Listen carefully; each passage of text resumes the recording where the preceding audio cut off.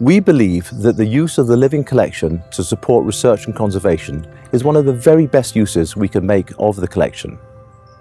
And our job in horticulture is to try to bring together the best possible collection we have given the resources we have. But it is the case that not every single plant in the collection is used for research, much as not every single book in a library is used by the readership. But what we need to do is to try to make sure that every plant is of potential to be used for research, so we have all the associated data.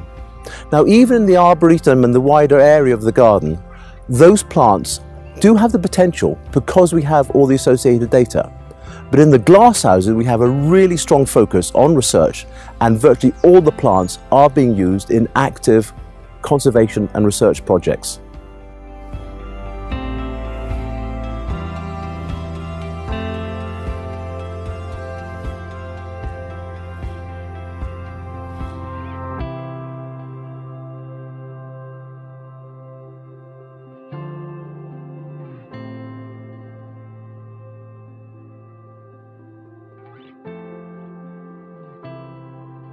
Here at the Royal Botanic Garden, Edinburgh, the begonia family is one of our research groups, and we use it for this purpose because it's one of the biggest genera of flowering plants, and it allows us to answer lots of questions about the origins and evolution of tropical diversity. So here in the collection we've got about 400 species from across the tropics, which means we don't always have to go to the tropics to do our research. The tropics is here waiting for us in the glasshouse.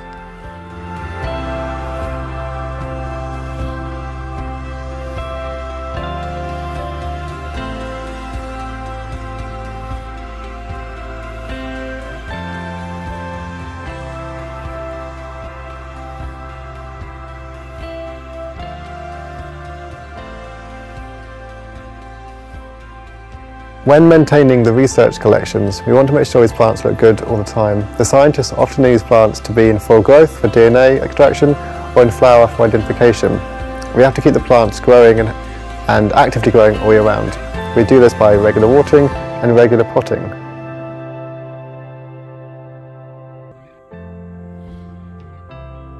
The African violet family, or the Gesneriaceae, is one of the biggest research collections, with 4,000 plants collected from the wild, most of which have been collected by staff at the Royal Botanic Garden, Edinburgh.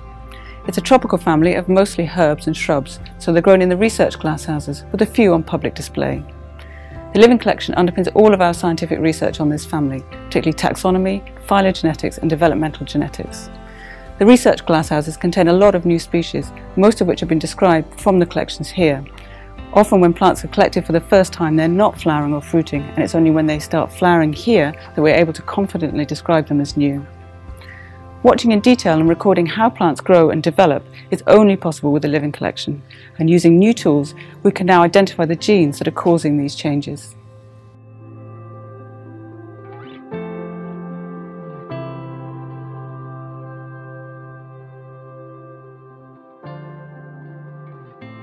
The living collections at the garden give me access to plants from around the world. I'm using these plants to provide DNA samples to see if I can reconstruct a family tree of begonias. This work will allow me to see how begonias have spread across the tropics worldwide and become such a diverse group of plants.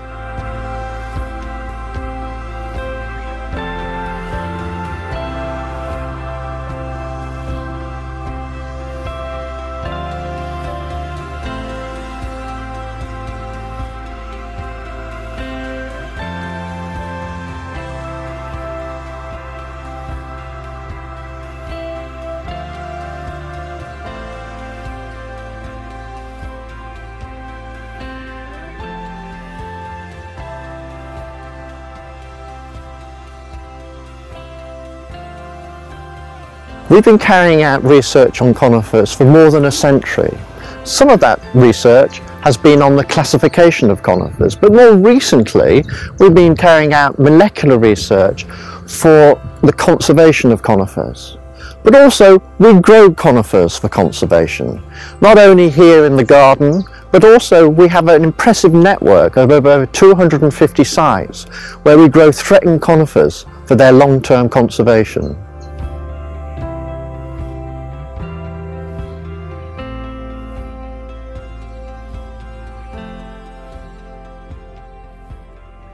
Here at Royal Botanic Garden Edinburgh, we're also using these living collections to look at their DNA and how that relates to how plants respond to drought.